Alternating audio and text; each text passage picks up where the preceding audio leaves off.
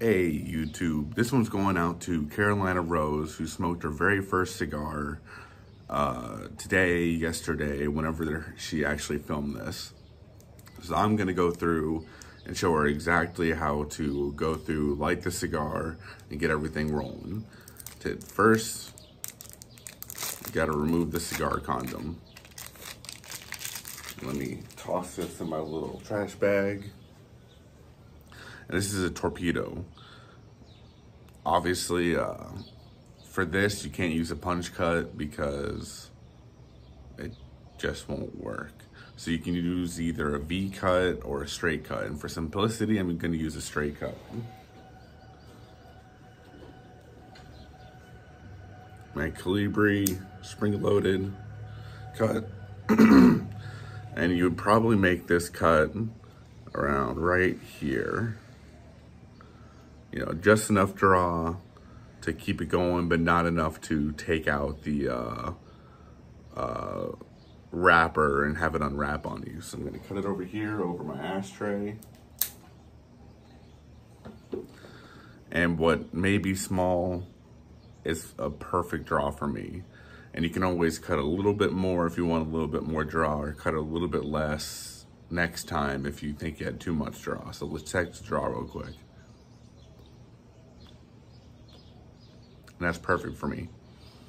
And had these Flor de Olivas come in, they're like 60 bucks depending on what size and shape you get them in. And the tip are a little bit sweet, I notice sometimes.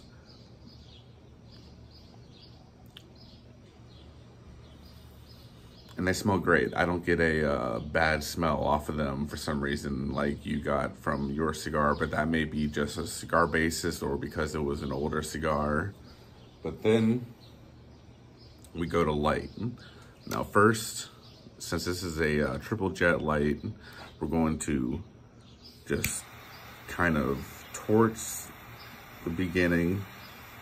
Let's get a little char on the front, not lighting it yet, just getting it like prepared. And then we go for the actual light. And you don't want to put direct flame straight into it. You want to kind of go at an angle.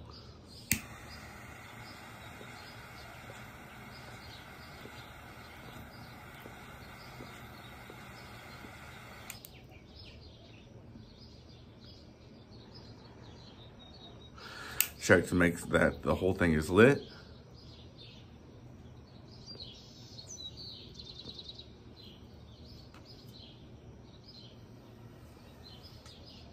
And the retrohale on this is perfect. A cigar retrohale is gonna be a little bit harsher than a pipe retrohale, but you'll get used to it. And that's how I go through my process of cutting and lighting a cigar. Everyone has a slightly different process, but that's how I do it. So thanks guys, God bless, and I'll see you in the next video.